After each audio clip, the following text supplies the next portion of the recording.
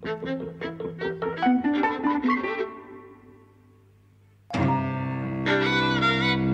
and welcome to Eavesdropping at the Movies. I'm Mike. And I'm José. And today we're talking about a classic, an old movie, Yes. as the kids now would be calling it, The Matrix. Yes. 20 years old I this know. year, 1999. It's so interesting, really, kind of, the way your mind works in relation to these things.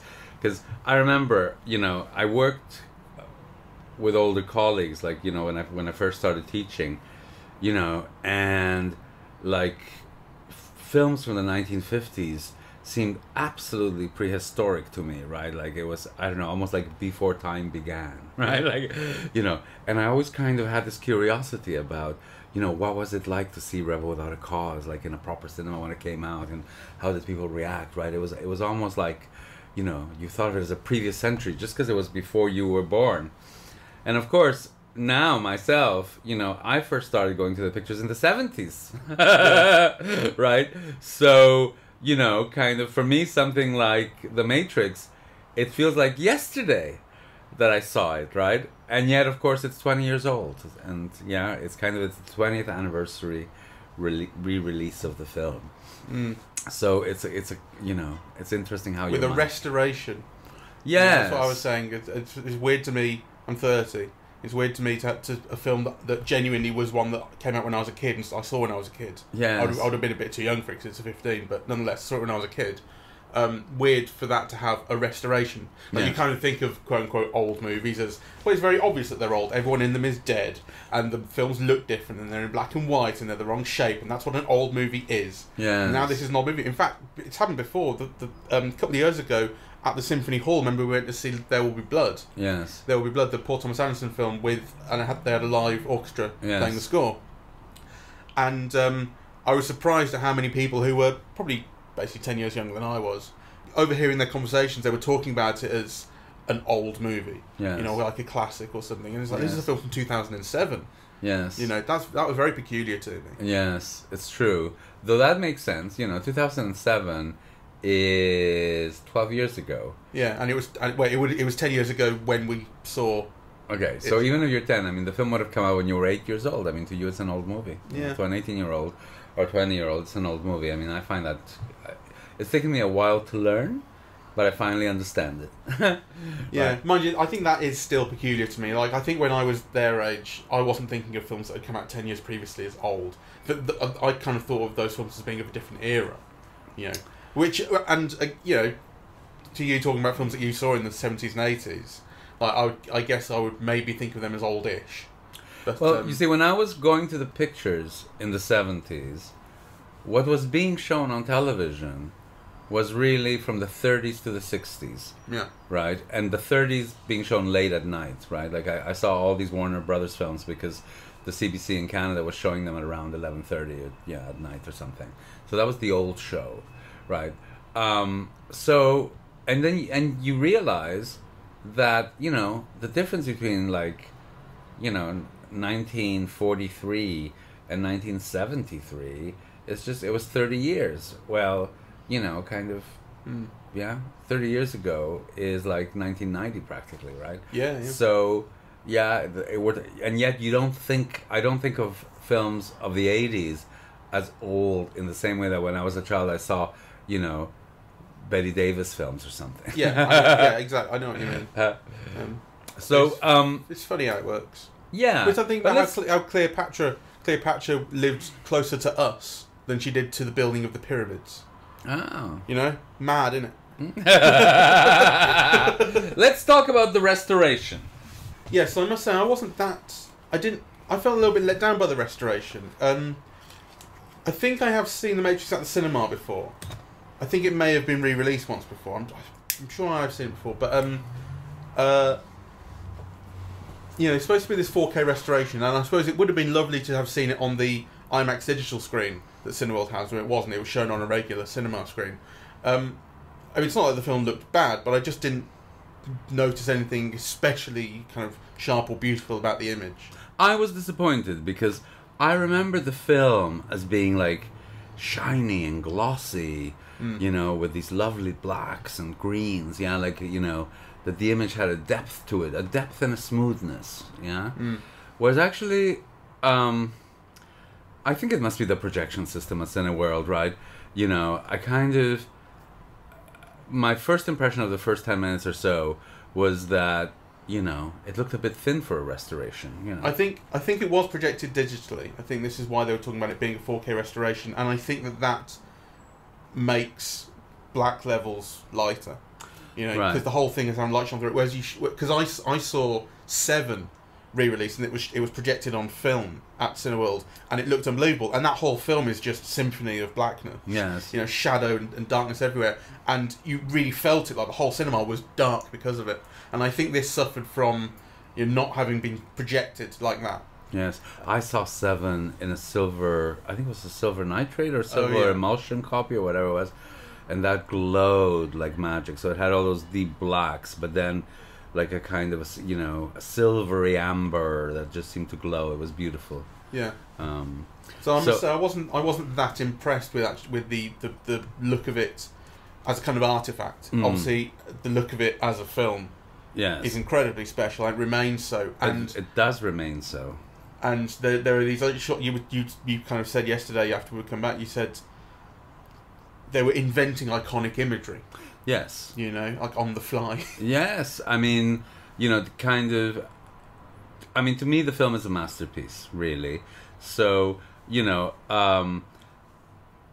some people think it's shallow, right? That, you know, the ideas that it's dealing with is not dealing with anything new, and it's not dealing it in any kind of particularly complex way. I don't agree. I mean, I would say, what films are you comparing it to, right? Which kind of films takes on that whole cyberpunk thing, you know, applies it to Baudrillard, kind of, and encases it all in this, like, fantastic action movie, you know, that is also kind of visually stunning and kind of imaginatively stunning. I mean, you know, there are things like, you know, when Neo touches the world, right, and it seems to like get stuck and bent to his hands, right? Oh, the mirror. Yeah, when he begins to sense his powers, right? You know, I mean, that's it remains fantastic, even though now it's probably very easy effect to obtain digitally, right? Yeah, and one or two of those effects actually look sort of more dated than I expected. There are certain films, and I think this is one of them, where the effects were kind of groundbreaking at the time and actually stand up today still. Oh yeah, Jurassic completely. Park, Terminator 2, these are all films where, you know, they were kind of inventing these things, but I don't know, there's something about them that they still convince. Well, you know, I think it's not just about the visual quality, it's about the story and the filmmaking around them that makes you believe them. I think it's because it's a film in which each shot is judged, right? It's there for a purpose and for an effect. So, you know, when you get these special effects, they're not just there for you to go, wow. They're there, you know, to poetically render something about the world, right, that it's dealing with, or the theme, or that story point. I mean, you know, kind of, when Neo touches the Matrix, right, and it seems to get stuck to him, you know, it's not just for you to go, wow. It's actually for you to understand, kind of, you know, how this world is constructed and malleable. Yeah, and it's kind of a beautiful poetic effect, I think. Yeah, and it's the Alice through the looking glass thing, down the rabbit hole, which, you know, it's all kind of referenced in dialogue, very explicit. That's why it's a mirror in that scene in particular. You know, it's I think it's a direct reference, or kind of, it's almost like a pun on Alice through the looking glass, like, it's a looking glass in that, it will be a looking glass here. You know, and that's how it's used. Although some of the things in them don't make sense. I mean, I was surprised. It's a while since I've watched it all the way through, and it's always been. I said to you during it, like, I keep forgetting how many cool scenes are in this. Yes. Every time I remember the next scene. Oh, I remember this. Oh, I remember this. How can I have forgotten all this cool stuff that's happening? And it remains just as cool and exciting. But I was sort of surprised in watching it the whole way through, how freely it kind of picks up and drops ideas and motifs. Like, the whole kind of story carries everything through, but there are points where, you know, that they'll pick something up, like that mirror bit, they'll kind of pick it up and drop it, and the idea of it kind of the mirror growing all over him, and then it's going to go down his throat, and it becomes this thing of a race against time. If you think about it for a second, doesn't seem to make all that much sense. Like, what then actually is it, and why have they put something in this room that could be dangerous to him when they're supposed, there's sort of weirdness in it. But I find those things cohesive, because that's meant to be a kind of a virus, isn't it? Well, I don't know. I mean, that's when they're freeing him from the Matrix, and you think they would just be sort of taking control and just controlling the situation, but then to have something in the room which all of a sudden can pose a threat to him and make it a race against time to get him out is weird, and it seems to just be there to make for a cinematic effect, basically, to make a kind of threat in that moment. But I mean, that's nitpicking. I agree. I can understand why you're looking at me with a sort of what you're doing face. But actually, the film kind of does one or two things like that a little bit more often than I thought. But overall, none of that matters, because despite the fact that it's kind of picking things up and dropping them, the entire thing is cohesive, and it moves, and it's so full of ideas. And I'd much prefer a film to be full of ideas that are dropped or not fully explored, than have like one idea that you get bored of. Yes, I think it's such an inventive film, and so interesting in the way that it places itself, in what was at that time, I think, a kind of an alternative discourse or an underground discourse or an emerging discourse, right? So like the novel New Romancer and Neil Gaiman's work. And I understand that, like, The Sandman is kind of like an influence, the comic book that Neil Gaiman wrote. Baudrillard's philosophy, right? They all kind of tie in neatly together, but it's kind of a particular view of the world that was kind of emerging, and that it kind of emerged with the rise of the computer, in a sense, right? Yeah. And how it then gets played out in this film, I think, is beautiful. It really kind of fits into that late 90s era that I thought about before, and it's kind of peculiar to, because there's an era of cyberpunk and kind of rave culture, and that the music really speaks to me in that respect. It's really evocative of it. Some of it is not like that in the film, but the piece, if you go and look up the kung fu scene where they're fighting in the dojo, the music that goes under that is pure late 90s sort of rave techno, and it's a kind of music that stopped at the turn of the century, and I think it's kind of a whole culture that stopped at the turn of the century. So there's like the Matrix is the only one that kind of broke through, I think, and carried on because it was so successful and huge and a bit different. But if you look at things like The Beach or Johnny Mnemonic or eXistenZ, the Cronenberg film, these are all these are all sort of films that were speaking to an emerging culture that was learning about what the internet was and was developing something new and was very young and vibrant. And seriously, like 9/11 seemed to stop it. Yeah. It's like it stopped, just like innocence and weirdness stopped. And actually, to those I would add that stodgy Sandra Bullock film, The Net, or whatever it was called. Hackers, was it? No, there's The Net and there's Hackers. Right. And then, what's that other Keanu Reeves film? Through a Lens Darkly or something. Scanner Darkly. That was long after it. That was long after. That was like 2006 or 7. Yeah. Oh right. Okay. Oh wow. See, I lose all track of time. That's a really good film, Scanner Darkly. And I think these films are fun movies, and they're not all that great. These other films I've mentioned, but there is something very peculiar to me about that. Like you can normally see trends and movements in all sorts of arts kind of grow and fade. But this one just seems to stop immediately. When was that Spielberg film with Jude Law and Ethan Hawke? AI. That was 2002. Okay. Was it?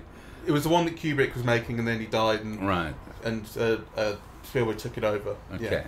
That had a similar sort of thing. Yeah, well, that's why I'm bringing it up, right? Yeah. It kind of, it's part of that era, and I think of any of those films that attempted it, including. What is it, Dark City as well, which I love. I haven't seen Dark City. I love Dark City. But I think by far this is the superior film to any of those. Yeah, well that's kind of why I suppose I'm trying to bring them up and draw a distinction, because this is the one that was obviously hugely successful, but it does make me kind of try and work out why. Was there something more kitschy about these other ones, or was there something more of their time? Why is it The Matrix succeeded? Was it kind of drawing? Was it just better made? It's better made. It's more beautiful, and it gives you a lot of those imminent pleasures that cinema can give on a big screen. Yeah. You know, so for example, I was you know, and I don't think I'm being shallow. I think this is one of the pleasures that need to be examined about cinema itself. I was just kind of gobsmacked anew by how beautiful Keanu Reeves and Carrie Moss are, right? You know, but because of my own particular orientation, I was looking more at Keanu Reeves, right? I mean, it's just beautiful to see him. You know, it's like he moves beautifully, he looks beautiful. You know, kind of the bullet time thing where he bends over. I mean, he just looks beautiful, right? Yeah, don't you think? I mean, that is a great pleasure in kind of in film going, really. Yeah. You know, or the blue of, not the blue. I don't think it's blue actually. The color of Carrie-Anne Moss's eyes, right? Like, again, just little things like that to see it on a big screen. Probably green. Everything in the film is green. Well, I'm not sure now, but you know, and this is terrible because I saw it yesterday, but I can't really remember the. You know, all I remember is that the color of her eyes struck me as being beautiful. Well, I'm going to find a picture because the internet. Right. Let's have a look. Yeah, they were kind of bluey green. Yeah. They fit in well with that muted matrixy tone. She's beautiful. Well, I particularly noticed Lawrence Fishburne just because of how young he looks. I mean, I know you said they all look young, Yes, but you know, do. I think Keanu Reeves basically looks the same. I think Oh, no. Carrie-Anne Moss, for all I know, looks the same because I haven't seen her since The Matrix. No, But Lawrence Fishburne really looks young, and it's weird. Well, and it's like, I think Keanu really looks young. If you compare him to John Wick, yeah. I mean, but maybe that's also because I see more '90s Keanu Reeves films, so I'm used to that look more. Whereas Lawrence Fishburne, this is like the earliest film I know of his. yes. You know, I'm familiar with. Oh no, he was in Apocalypse Now, which has also been revived this I year. haven't seen. Yeah, never and saw there he's really young. He's like, he's like 17 or something. Yeah. You know, yeah, no, I love him. But I want to talk a little bit about Keanu Reeves, just before I forget. Okay.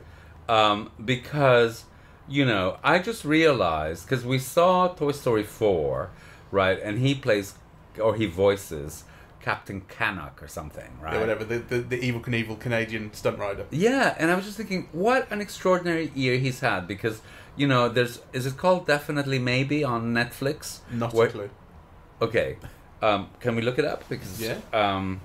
He's in a Netflix show. he's not in it's a movie made for Netflix where he plays himself, and it's a romantic comedy, you know, and he's great in it, right? He's very funny, kind of poking fun at his own image. Always Be My Maybe? Always Be My... That's right. Right.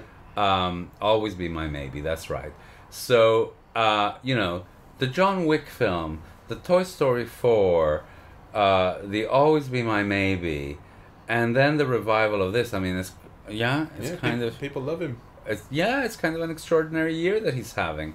And especially as someone who doesn't seem to do very much normally, right? Like, you know, it seems that, you know, he's not only, it's not only that, you know, he's appearing in all these successful things, because Definitely Be My Baby was a big Netflix thing, yeah.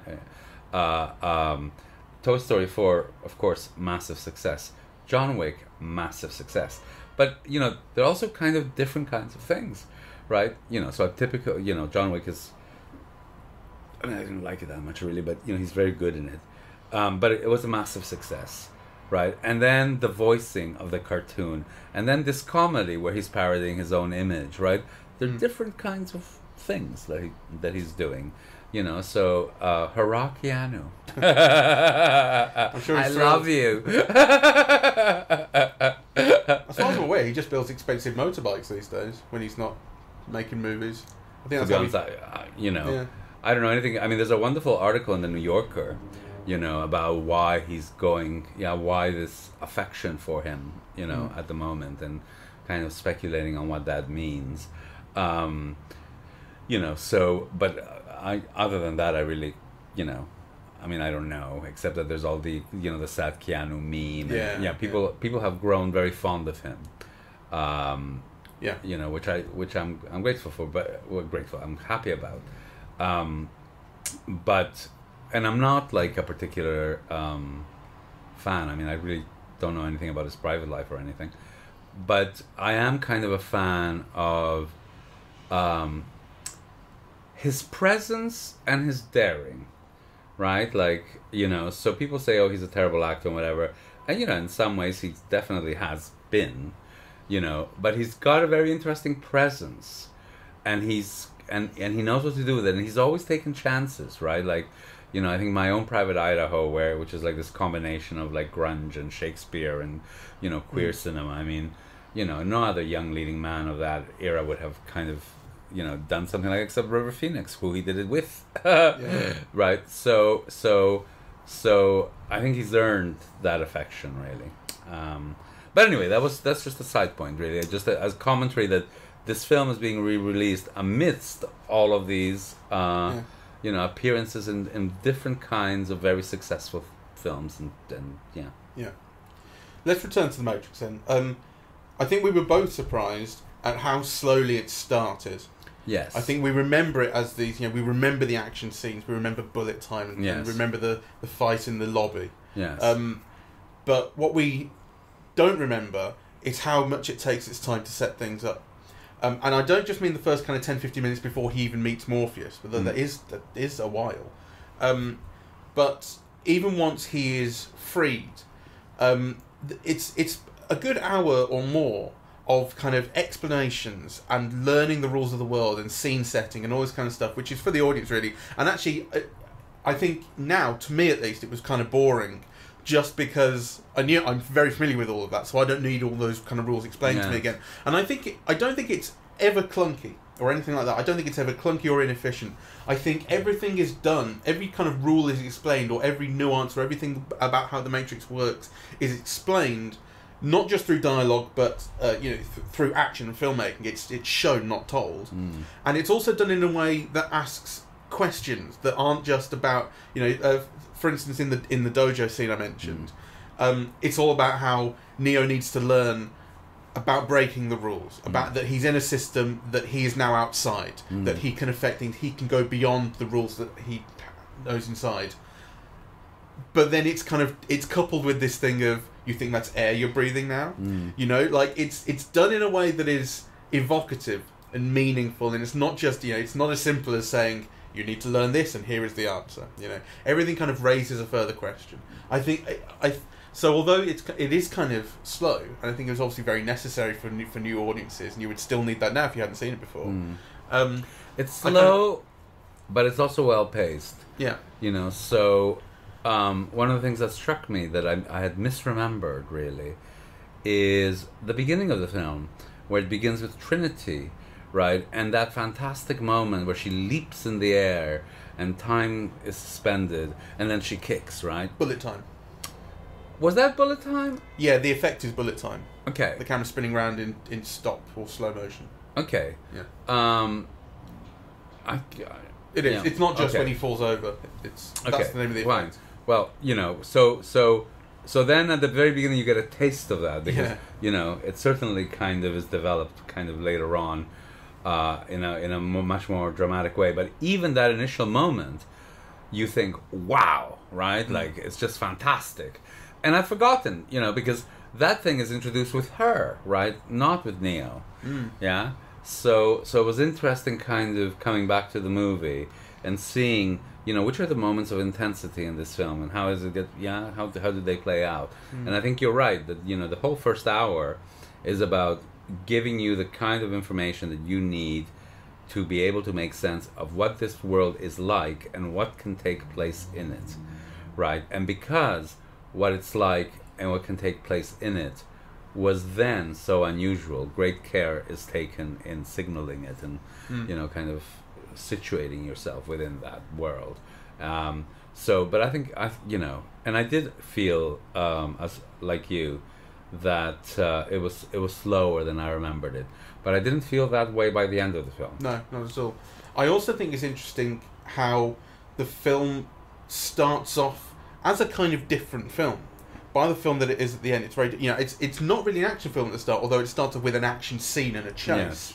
Yes. It actually starts off kind of like a crime film. Yes, I think, like a noir. Right. Yeah, it's like this guy gets involved in something that might be over his head, but Neo's already committing crimes. You see him selling this disc. Yeah. So he's obviously kind of he's living a double life, as Agent Smith says to him. But Agent Smith takes him in. You don't know who he is. You don't know that he's an agent of the system. You think he's like an FBI guy. It's apart from the fact that you've seen an action scene in which mad stuff is happening, kind of unusual stuff is happening, people saying she shouldn't be able to jump that far, that sort of thing. You know, you get this hint of there's something kind of supernatural going on, let's say, or beyond the rules of the world. But apart from that, it's a crime movie, and it's kind of down to earth, and it's interesting. Like, you know, the scene under the bridge, which he gets in the car. They get him to get in the car and it's raining coming down. That's pure noir, and it's beautiful. Actually, it has a line that I don't like. It has that thing about they say it's our way or the highway, and he goes to get out the car, and Trinity says, you know, you've been down that road before, you know where it leads, and he gets back in, and it's a line that I've never had peace with that line, because I think it's there for effect. I can't tell if she's talking about suicide. No. If she's talking about knowing that he has tried to commit suicide before. That was like the idea of that particular road might have having been somewhere that he might have. No, I just had a trauma. I didn't read it that way. Yeah. I mean, I just read it. He's trying to find answers before, and they've led nowhere, right? So he's tried that world before, and it's led nowhere. This the thing is, I don't know. It's the use of the words "that road." You've been down that road, because that road could be, you know, generally you've been down that path before. You've been down, you know, you've tried to do that sort of thing before. Or it could be that road specifically, which the camera then cuts to, which suggests like there's something specific about that actual road. I've never quite figured that line out. I haven't looked at it with the care that you have. Clearly, it's just struck me as something unexplained before. I don't know, but I mean, I think that the film is suffused with noir imagery. I mean, you know, the whole initial setting is noir, you know, and I think this is kind of also where the influence of films like Blade Runner come in, because, you know, kind of clearly in films of this era and beyond, the future is noir, right? And so kind of science fiction becomes more and more and more infused with noir, right? The future is bleak, right? All dystopias that are being posited, and actually, kind of, I think that's what's so interesting about this film, because on the one hand, you know, it posits kind of the worst dystopia you can imagine, like people become batteries, right? And they're not even aware or conscious of their own existence, you know, except kind of, you know, an imagined one that doesn't really exist. But it takes that and makes it hopeful, you know. Yeah, kind of resistance, you know, the whole last speech that kind of Neo gives on the phone at the end. Yeah. Right? I mean, it's very interesting because, you know, kind of the dystopia is rendered utopian at the end. Yeah, it's because of the people. It's like humanity is what's utopian. You know, I think that's sort of the message, at least to me. Like, the idea is that where humanity is, there is hope. You know, because the world is not a nice place anymore. The world's fucking horrible. They've had to dig underground for the last remaining bits of warmth in the Earth's core, all that sort of thing. You know, the world is not a nice place anymore. But it's the people. But the film's message is a utopian one. You can get out of this. Yeah, you can find a solution. You can fight back. Right? Like, you can change things. You can beat the system. Yeah. So yeah, I'm kind of rather fascinated by that, really. There's it's something that struck me, which I don't think's ever struck me before about the film, which is about everyone else who's still plugged into the Matrix.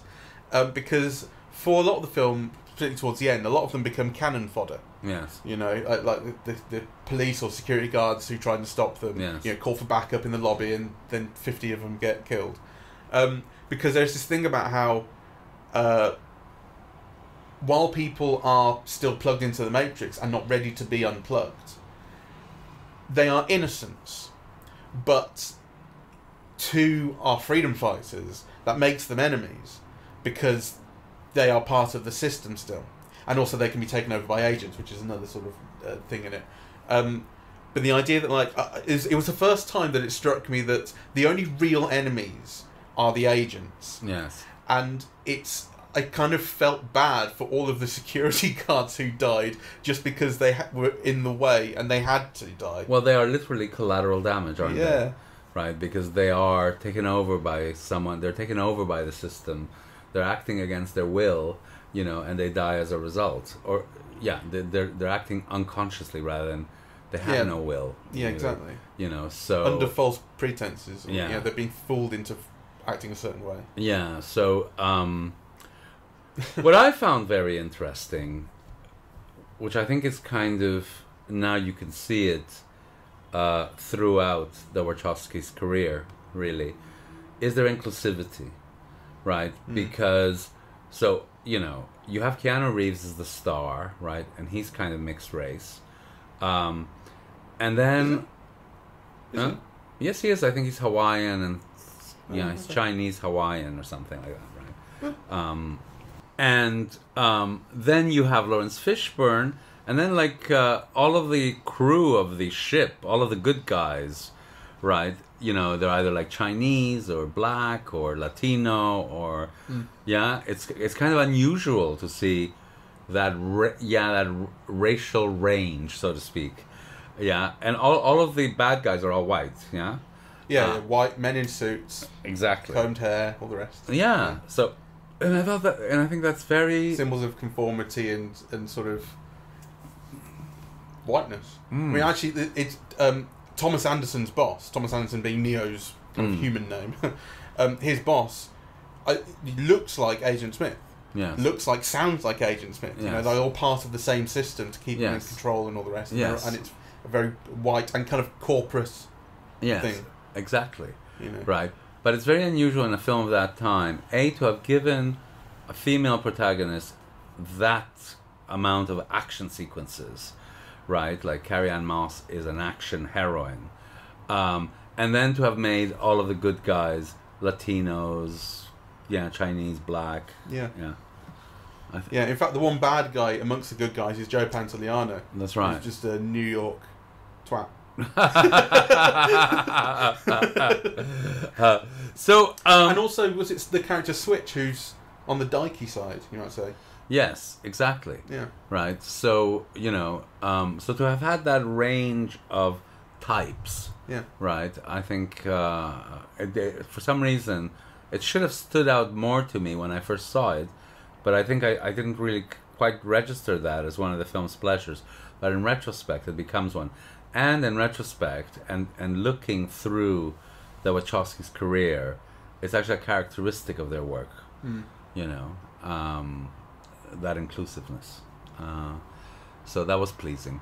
How did the action sequences hold up to you? Brilliantly well. You know, the thing is, when we saw this, it was supposed to start at 8 o'clock, and then because we thought there weren't going to be trailer stuff because it was, you know, re-showing a one-off, yeah, exactly, and there were fucking 25 minutes of trailers and adverts, so it actually started at 25 past, which meant that I was going to basically get to work nearly an hour late. So by the time the action was starting, that was like 10 o'clock when I need to be at work. And so on the one hand, I was kind of going, oh well, I'm going to be late. But the action just made me forget about all my responsibilities. And you know what? I mean, I don't know what's in my old job. I left early once to go and see Lawrence of Arabia. You know, sometimes with you just, me. Yeah, with you. Sometimes you just gotta. Yeah. You know? The action just again, this is something that was kind of a surprise watching it again with kind of fresh-ish eyes. I suppose I kind of remembered the action as being much larger scenes than they were. Obviously, there's the lobby fight, which is a single scene. They start it, they fight it, they finish it in one go. But everything else, there's the stuff that when they're coming to get Morpheus, it's all intercut with Morpheus being tortured by Agent Smith and having that conversation, and that conversation is all about ideas, and all about what makes us human, and Agent Smith being like a prisoner, this sort of thing. But it's all intercut, and I suppose I was sort of slightly surprised about it because it's, you know, like the bullet time, the famous bullet time bit where he dodges the bullets and falls down.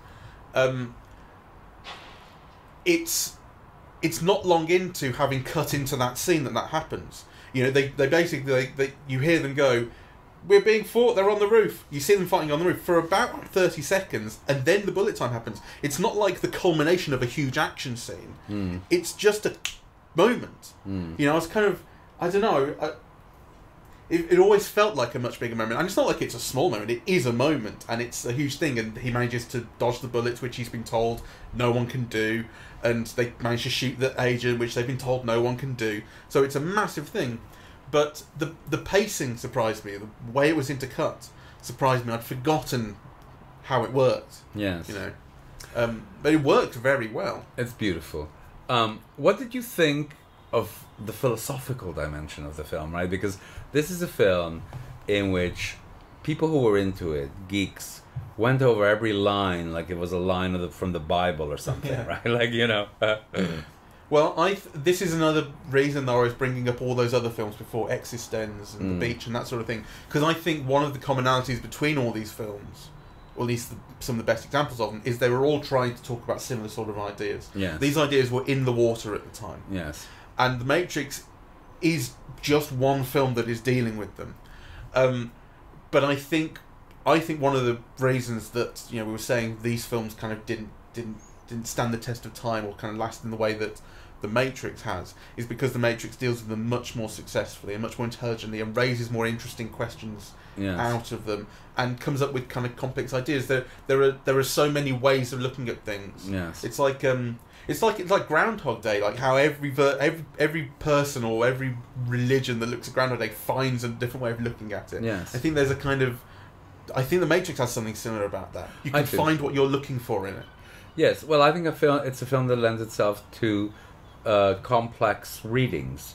So kind of, you know, I would like to see these people who say, oh, it's a superficial film, it's kind of banal, you know, the ideas that it's dealing with and whatever. Well, you know, again, in comparison to what? And how would you answer this person's reading of the film or that person's reading of the film? You know, people make very complex readings of this film. So I think it's a film that, you know, has depth for those who are willing to engage with it, right? Because, you know, I must say, I'm not one of those people who, you know, wanted to analyze every line and, you know, had 25 different readings of the significance of the blue pill versus the red pill, or, you know, I'm not that kind of film goer. But I really like, you know, have liked reading other people's responses to it on that level. And I think it stacks up and it measures up. And if you want to think about those things, the film offers you a lot of food with which to do it. Yeah, and I think it's an inviting film to think about kind of metaphorically, as opposed to the way that people really like to think about films these days, which I've been doing a little bit of, kind of, as you say, the blue pill. It wouldn't be so much like what's the significance of the blue pill and the red pill, but how do they work? You know, that's the kind of way people, I think, like to think about films an awful lot now. How does it work, and how did this happen, and what's going to happen next? Or films with ambiguous endings. You know, well, what logically must happen next? Well, the point of an ambiguous ending is it doesn't matter. It's cueing you to think about things differently, to think about things metaphorically and thematically. This film is not one with an ambiguous ending, I don't think, you know. No. And it does go on in the sequels to develop its world an awful lot more. And in fact, it's not an ambiguous film, except that I think it's rich enough to allow for ambiguity, if you know what I mean. Yeah, like kind of, you know, at every moment when you're watching it, for me anyway, things are perfectly clear. And actually one of the things that I love, you're also geographically situated in the action, you know, which I require, you know, in order to be satisfied. But I think it's just a film that is so rich that actually it lends itself to many different readings and many different interpretations, really, that you can then kind of test against another. So I think it is a kind of a complex film. Certainly it's one through which philosophy has not only been read but done, right? Yeah. You know, and it's put right in there from the start. You know, there's this whole thing about Baudrillard and how in one of the first drafts of the script, Baudrillard was name checked at one point in the scene where Morpheus is telling Neo about the desert of the real. Yeah. He said you know, as Baudrillard said, was in his dialogue in one of the early scripts, which would have been a bit too clunky. But still, you know... You saw the book? Still, yeah, the book that he gets a discount of is Simulacrum Simulation. The chapter that he opens up to is on nihilism. Yeah. That must mean something. Yes. You know, these things are name-checked. You know, there's a whole kind of allegory of the cave thing going on as well. I think the interesting thing about the allegory of the cave is that as I recall it, in the allegory of the cave, part of it is that you're sat there watching these flames flicker on the wall, and you become an expert in how the flames flicker, and you go, well, that means this and this means that, and I'm so good at the flames. And then you get let out and you see what actual sunlight looks like, and you're like, that's not a tree, the shadow, that's a tree, I know what a tree looks like. But eventually you realise this is actually what the world is, and I've had the wool put over my eyes. But the point is, you go back into the cave and try and tell everyone else, and they think you're a dickhead. This guy doesn't know what he's talking about, this is what trees are. And that kind of final part of the allegory of the cave is kind of interesting, because I think that's sort of what, when they talk about the people not being ready to be unplugged in this, I think that kind of speaks to that. There's a kind of, it's not as simple as freeing people.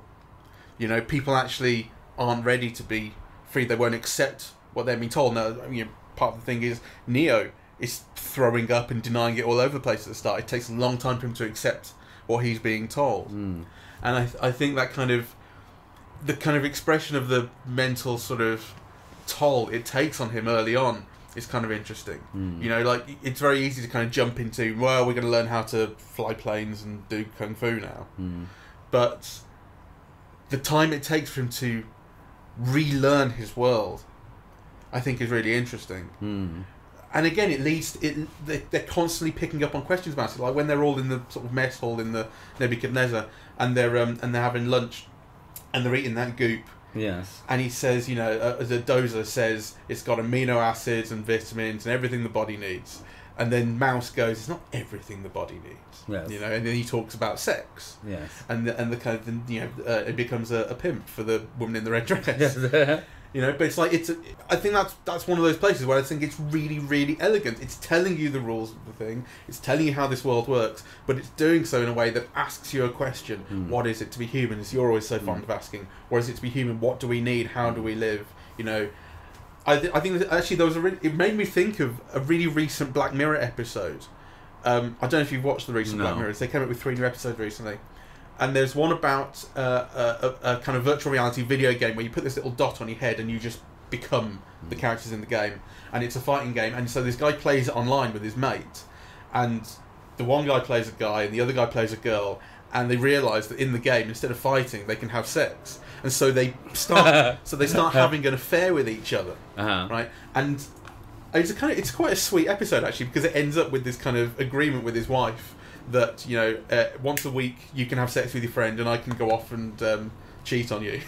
Like it's a sweet sort of, like, they develop a new sort of loving relationship.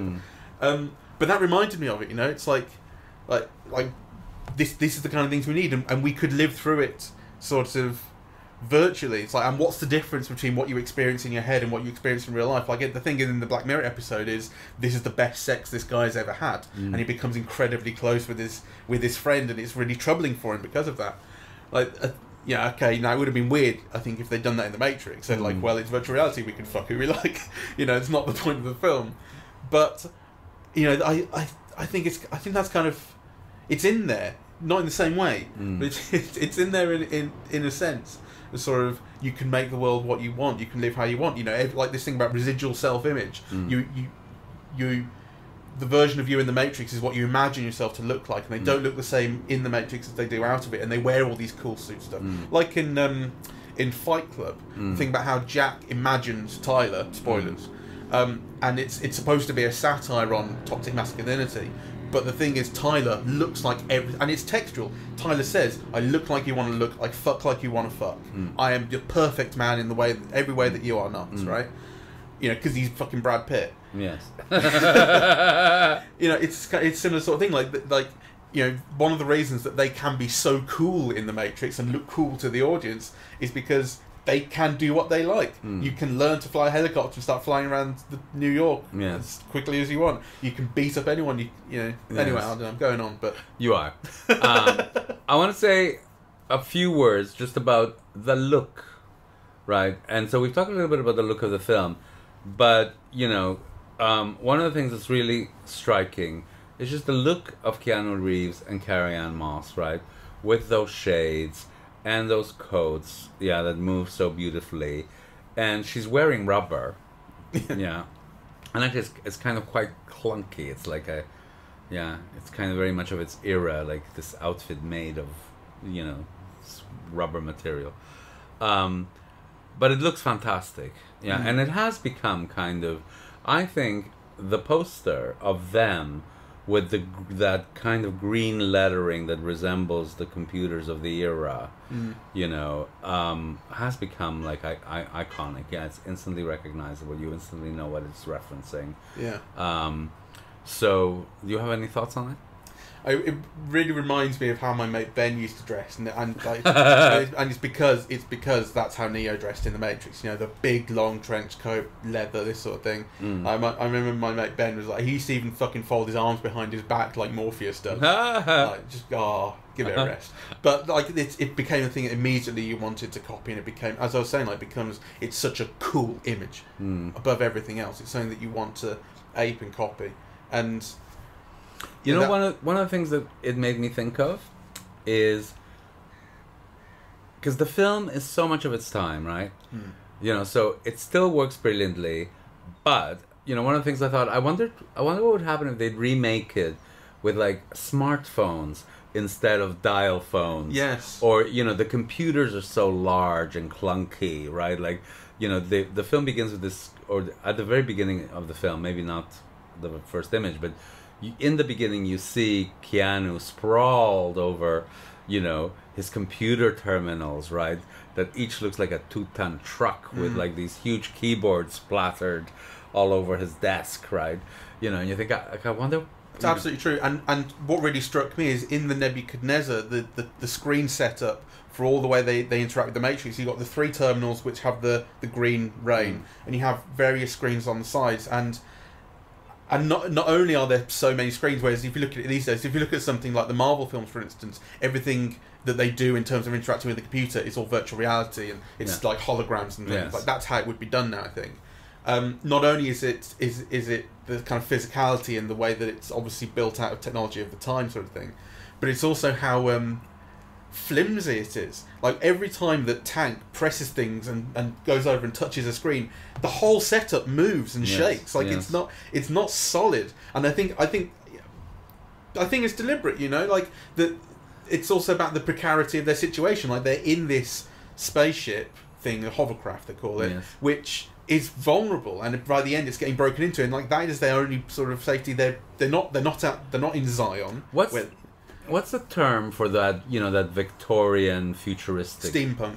Yeah, I think time has given a patina of steampunk to the Matrix. Yeah, you know, that kind of those big monitors, the keyboards, the manual phones, the 6-inch drives. Yeah, the wobbliness and so on of things.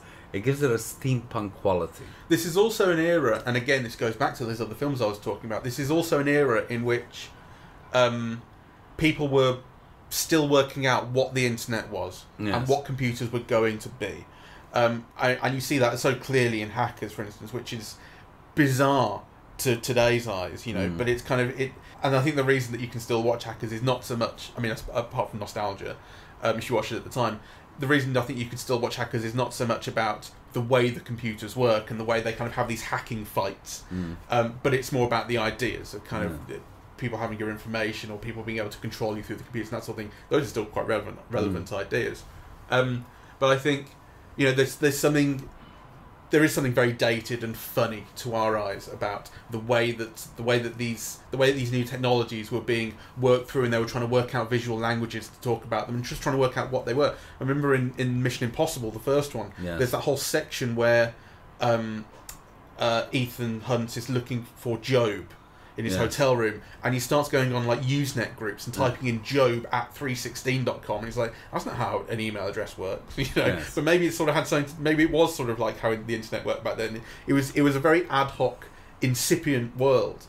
But all of those things, I think, changed film narratives so dramatically. So for example, the scene that I remember in that first Mission Impossible film is Emilio Estevez stuck on the lift, right, looking through his computer, a laptop in fact, right, and how his computer was divided into 6 screens, and so actually by going through the computer you now could cut to 6 different areas, in a way that made it seamless and coherent and chronological, right, whereas you couldn't do that before. You couldn't cut from one area to another. Like the motivation for the movement through the spaces was not there. Whereas the computer instantly gave you that motivation to cut through 6 different spaces. Yeah.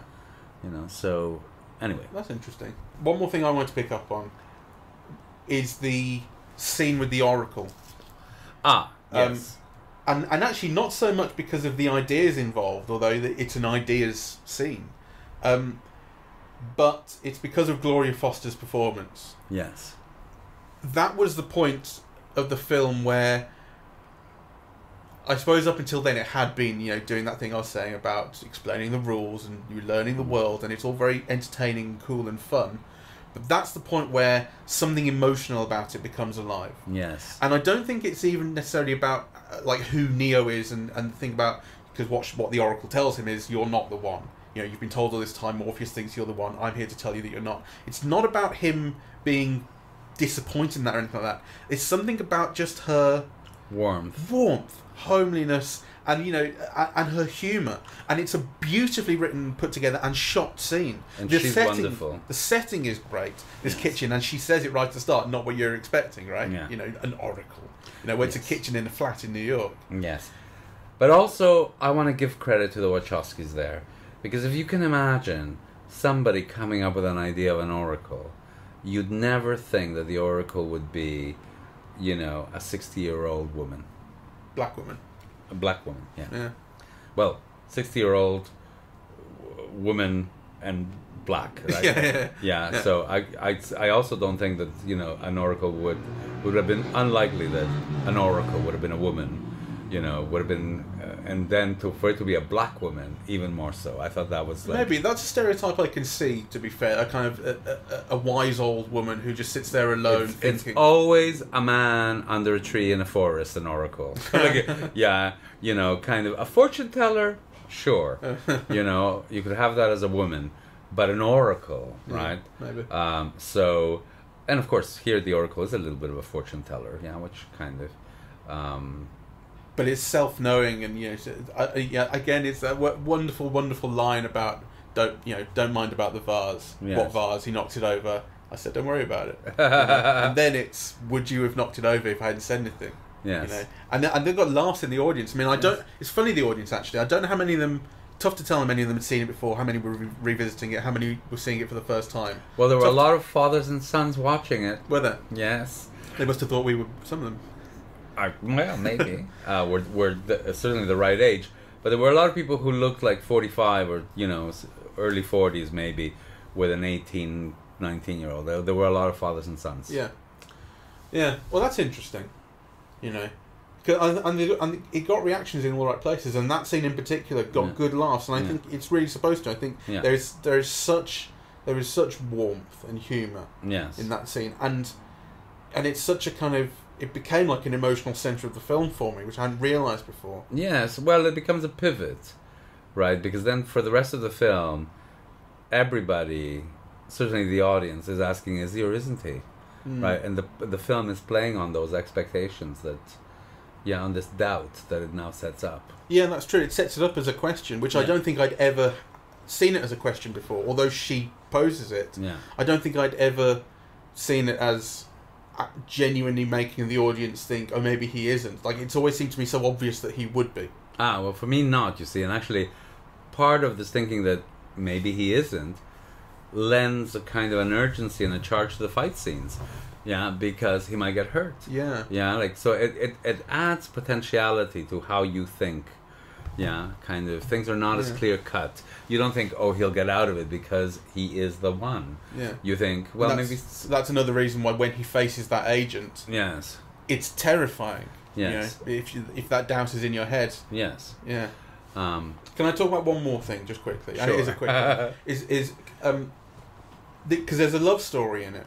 But I don't think the love story is particularly affecting or even sort of believable. There's definitely an affection from Trinity to Neo. You see these kind of looks that linger slightly. Yeah. The way she hangs around outside his room, the thing about, you never brought me dinner. Yes. That sort of thing. So there's clearly an affection there. It's not like you don't believe that she could fall in love with him.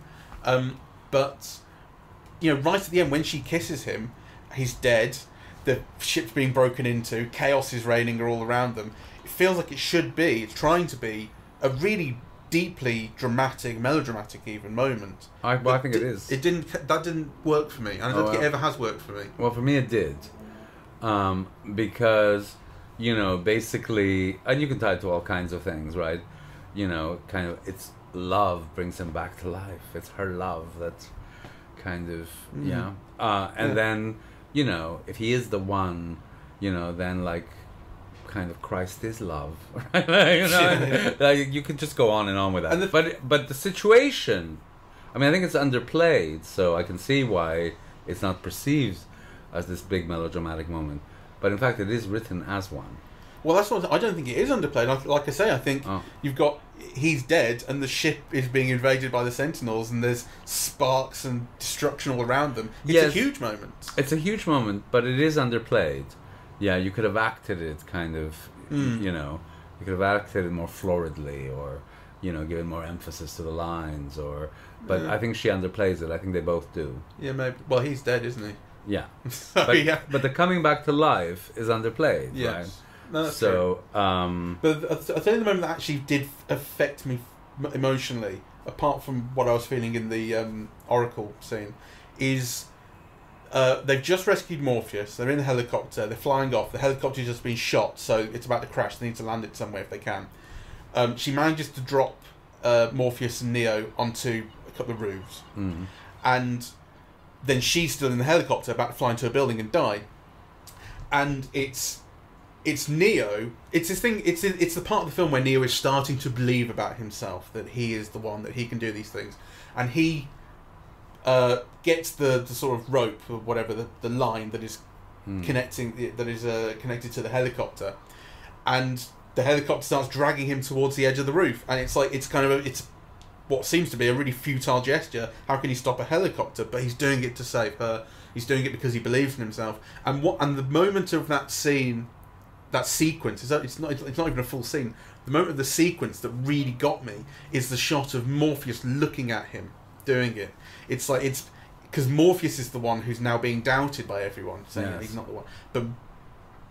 But Morpheus, it's like the culmination of his belief in Neo. Yes. You know, what he thought was true. He's got through to him, and everything he's been working for matters. And then, you know, he's looking at him. Neo doesn't know he's looking at him. It's a moment for Morpheus. I don't know. There's something about that really grabbed me this time. Yeah. Okay. Good. I'm good. I'm really glad. Really glad. Sorry, I'm really glad it came back out. Yes. At the cinema, because it's a proper cinema movie. Yes, it is. Yeah, if you haven't seen it, kind of see it. If you have seen it, see it again. It's really worth it. It's really one of the great films of the last 20 years.